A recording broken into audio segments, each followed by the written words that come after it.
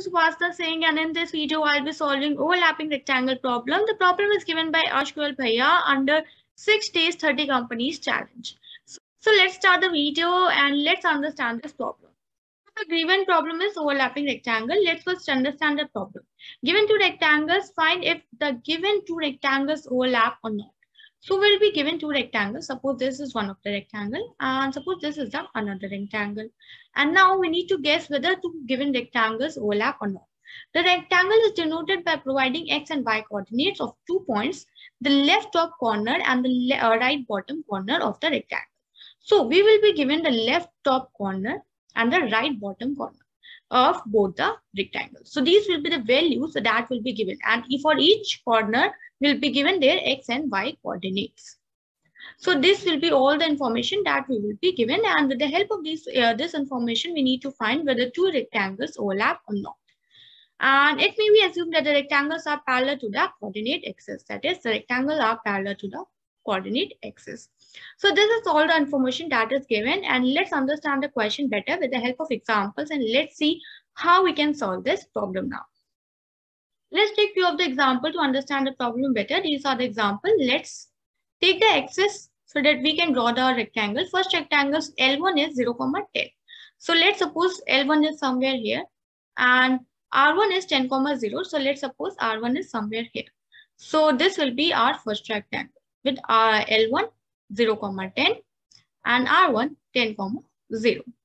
Other than this, we are given L2. L2 is 5, 5. So let's suppose 5, 5 is somewhere here, and this will be our L2, and R2 is 15, 0. So 15, 0 is somewhere here, let's suppose. Okay. So now this will be our second rectangle, right? With L2 having 5, 5 and R2 having 15, 0. So you can see here that these rectangles are overlapping. So what will be output? Output will be 1 or 2. Okay, this will be our output, and we will, and the explanation says that the rectangles are overlapping, hence the answer is 1. So, and similarly, we have the second example where the input is given like this, 0, 2 and 1, 1 as L1 and R1, whereas L2 is -2, -3 and R2 is 0, 2.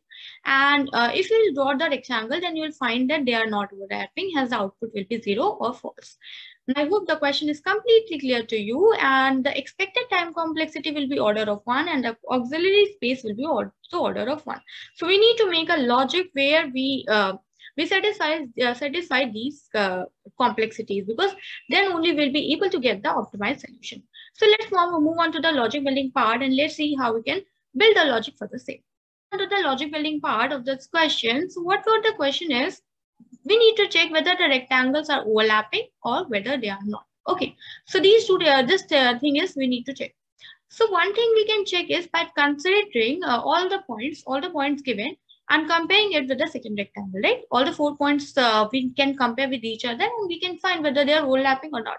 This can be one of the solution. Other solution can be if we check all the scenarios that where the rectangle is not overlapping, then also we can solve this question, right? If we check all the scenarios where rectangle is not overlapping, and if none of them is getting satisfied, that means our rectangle was overlapping. If any one of them is getting satisfied, then that means our rectangle is not overlapping, right? So we can follow this approach. Now let's see what will be all the scenarios where rectangle will not be overlapping. So these will be all the cases where our rectangle will not overlap, right? Let's see one by one each of them, right? These will be all the cases where our rectangle will not overlap. Let's understand each one of them one by one. So first case is my rectangle 1 is on the left side of the rectangle 2. This can be one of the scenario. In the case 2, my rectangle 2 is on the left side of the rectangle 1. Okay, so this is all the left and right scenarios. And they can be at most distant apart. They can be anywhere.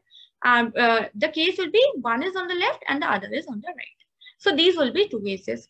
See, we have rectangle 2 below rectangle 1. And in the case 4, we have is rectangle 1 is upper to the rectangle 2, or it's rectangle 1 is upper rectangle 2. So here we have the up and below situation, where rectangle 2 is far apart, far above than rectangle 1, or rectangle 1 is far above than rectangle 2. So we have covered the left, right, up and down situations, all the situations, and these will be all the cases when our rectangle will not overlap, right? Now let's see how we can make the conditions for each of the case and how we can check each of the case. Let's make the condition for each one of them so that we can check each of the test cases. So in the first test case, if I check this L2 and if this R1, if they are not overlapping and if L2 is greater than R1, if L2's X value, okay, we need to just check these X values because we are just checking the left and right. The up and down we are checking in the case 3 and 4, right? So we just need to check the left and right. That means if L2.x is greater than R2.x, in that case we are done. We know that they are not overlapping, right? And similarly, we need to check here that if L2 and R2, we need to check this L2 and R2. That is, if L2.x is greater than R2.x. In that case, we will be done. Now coming on to the case 3, here what we need to check? We will check this and this value. And here, since we are checking the up down, so we'll check the y values, right? If L1.y is less than R2.y, right? If that's the case, that means they are not overlapping. We have some distance in there. Okay. And similarly, for the case 4, we'll check L2 and R1.